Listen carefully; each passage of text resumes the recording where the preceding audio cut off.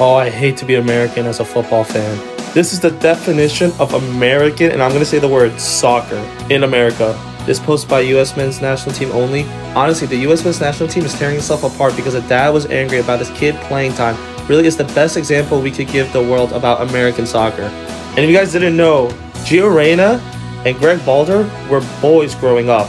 They're both Jersey boys. They both played in high school for St. Benedict Prep in Newark, New Jersey. Their wives played on the same college team, and they even played with each other on the U.S. men's national team.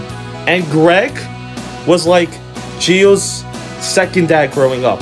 And now it's come out that the guy who was blackmailing Greg Balter during the whole World Cup is freaking Gio Reyna's dad, Claudio, because his son wasn't playing.